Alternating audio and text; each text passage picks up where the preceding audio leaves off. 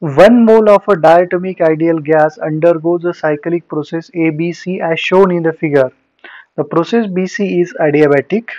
The temperature at A, B and C are 400 Kelvin, 800 Kelvin and 600 Kelvin respectively. Choose the correct statement.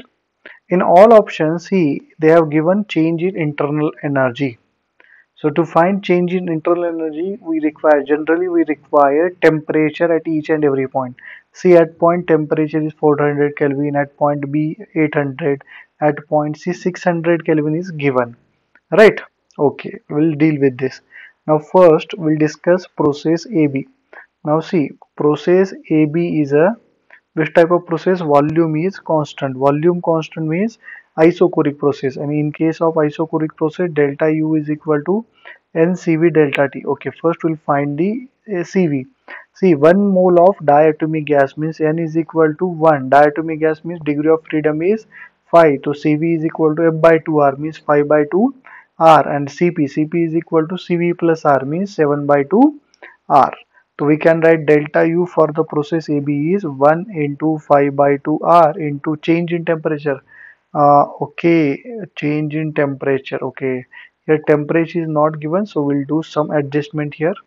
See, again we have a formula for delta U. We can write this as N into F by 2 R delta T. Right.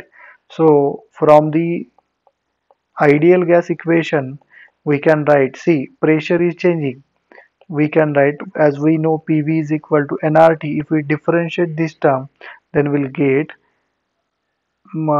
change in pressure into volume is equal to nR into change in temperature. So put in above equation, so delta U is equal to F by 2 V into delta P.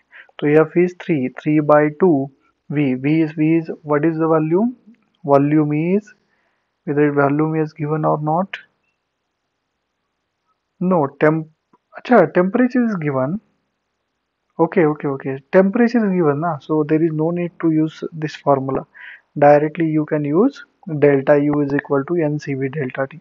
N is 1, CV is 5 by 2 R, and delta T is 800 minus 400 is equal to 400 by 2. 400 by 2 is 200. 200 into 5 is 1000 R. So in process AB, delta U is equal to 1000 R. Now we'll deal with the process CA. Process CA. In the process CA, the pressure is constant. Pressure is constant means isobaric process.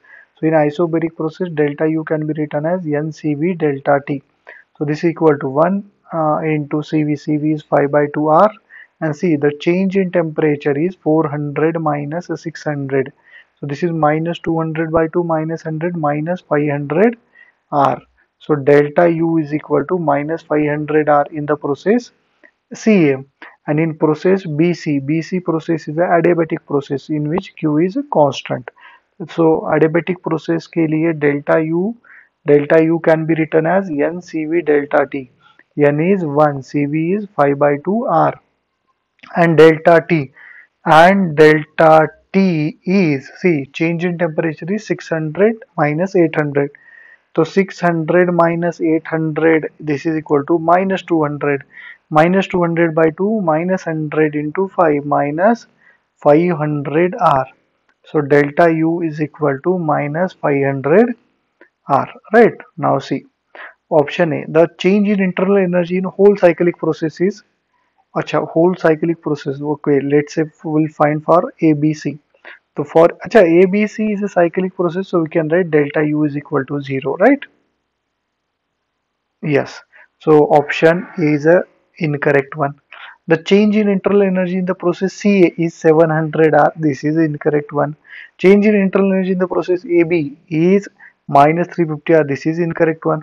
The change in internal energy in the process BC is minus 500 R. This is a correct one. So option D is a correct one. Right?